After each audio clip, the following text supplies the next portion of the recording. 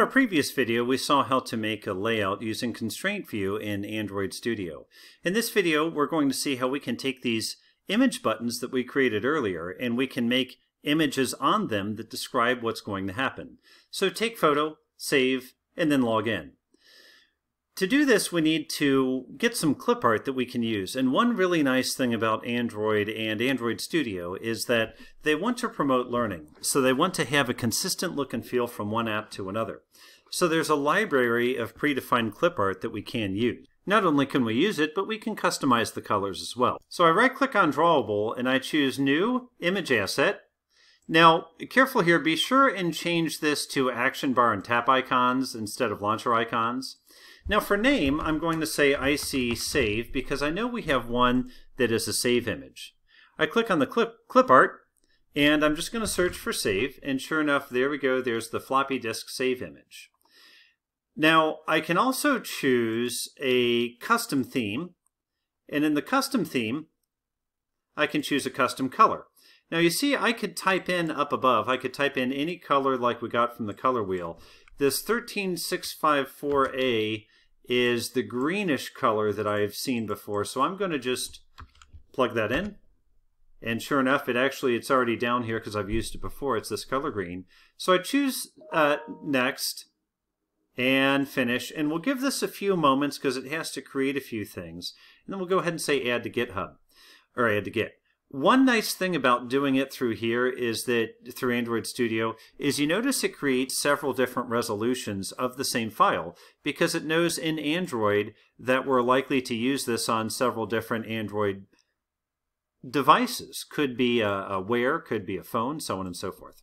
So do the same thing, except now I'm going to say IC Photo, and the Clipart will change again. We can make it the photo camera just like so. The color is fine. We choose Next, and you see now it goes around fairly straightforward, fairly fast, and we choose Add. Okay, right click. We need one more. We need a sign in. Now this one's kind of tricky because when I've searched for this, there's nothing that really says sign in or log on. There's not really anything for that. So what I've used is I just used a person. There we go.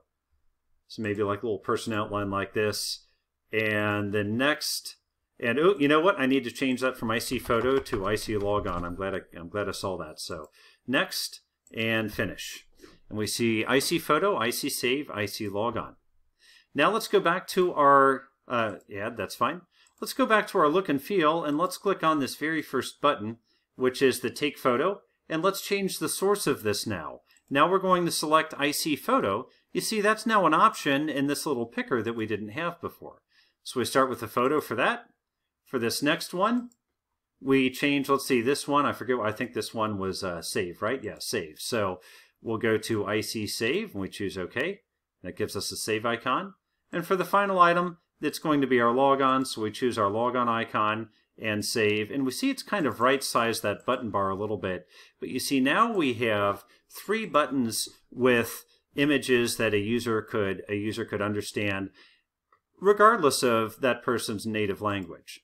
So with this, let's go ahead and save our work. So we save, and then I'm going to right-click and I'm going to commit, and we'll say add images to our layout, and we'll do a commit and push, and commit and push, and push. Up on GitHub, I see that the layout branch has been pushed. It gives me an option to do a compare and pull request. At this point, I'm happy with where the layout is. So we're going to say merge layout into master. There's certainly more that we can do, but we can do that in a different branch. So I'll create my pull request and merge pull request, confirm merge. Back to Android Studio, we'll check out master. And while we're here, right click, Git, repository, and pull. And just confirm that everything pulled correctly into our master branch. I'm going to go back to our main fragment, and sure enough, everything looks good. So we have created images, we've added them to our image buttons, and then we pulled our UI branch back into master, and now we're ready for our next step. Hope this video has been helpful, and I look forward to reading your comments. Thank you.